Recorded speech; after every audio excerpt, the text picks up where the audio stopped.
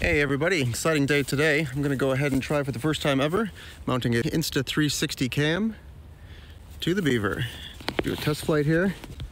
I've done a real simple, just kind of stuck it in there with a bolt and put some tape around it to hopefully hold it. Seems on there pretty good, so let's see how it goes, huh?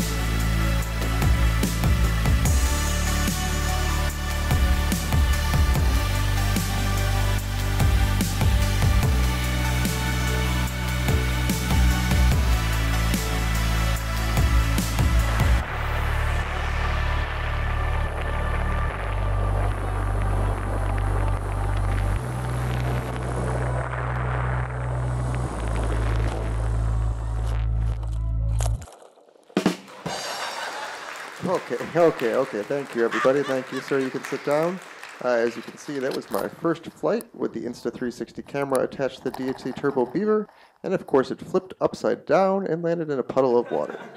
Fortunately, it dried off pretty well. I gave it a couple good blows, and it seems to be working just fine. So let's go ahead and get back in the air. We'll talk a little bit about the camera.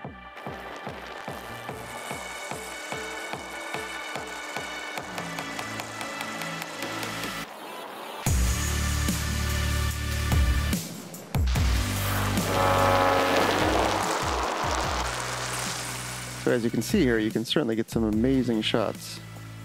The unique thing about this camera is that you actually film all angles at once, and then in post-production you have the ability to choose the angle that you want to use. And you can also do something called Tiny Planet, which is where you zoom completely out and you use both lenses, and it kind of creates the illusion of a tiny planet with the plane.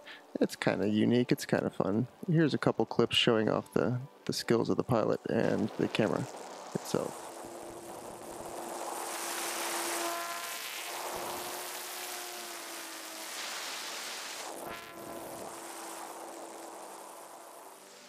So the goal here was simply to capture some inverted flight footage. However, the plane pitched into a pretty hard nosedive because I still had my flaps down from an earlier takeoff. This resulted in footage more fitting for a World War II movie than this review maybe, but it works pretty well for what we're about to talk about. Camera stabilization essentially keeps the shot consistent and moves the camera around the shot. It's very apparent when you're going upside down because you can see the plane is moving around the scene instead of the scene moving with the plane itself. And in these next couple shots, you'll see that I've turned off the stabilization, so the camera is more fixed to the plane itself, and the scenery around the plane does all the movement.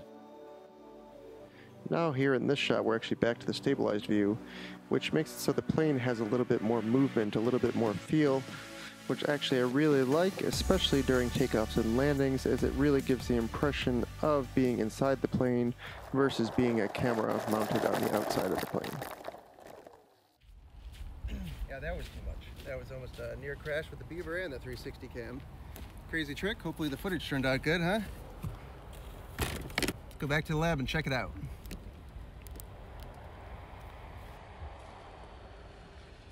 So the first thing we'll talk about is wind noise. If you have a microphone in a windy environment or flying through the air in this case, of course you're going to get a lot of staticky wind noise. A couple things you could do to fix that would be to use an actual microphone cover or possibly just a piece of cotton or wool. The second issue we'll talk about is image stitching. A good example of this can be seen here on the stall fence, which appears to be broken. What's actually happening is the images taken by the camera are not perfectly mated together. This is caused by the camera being mounted too close to the subject, and the solution would be to mount the camera further away, which leads us to our third issue, the tiny planet. When using the tiny planet feature, the airplane takes on the appearance of a balloon or a giant whale. The reason for this, again like the stitching issue, is the camera being mounted too close to the plane. If we were to mount the camera further from the airplane, you would likely resolve both the stitching issue as well as the distortion caused when doing the tiny planet. However, you would likely create flying and instability issues with the plane because you're moving the weight of the camera further from the center of gravity. Now, I have yet to attempt mounting the camera like this, however I will create an episode if I have success or failure with it. But that about wraps up this review of the Insta360 camera. Make sure to subscribe to the channel so you don't miss out on future episodes. Until next time guys, Pete the Pilot, signing out.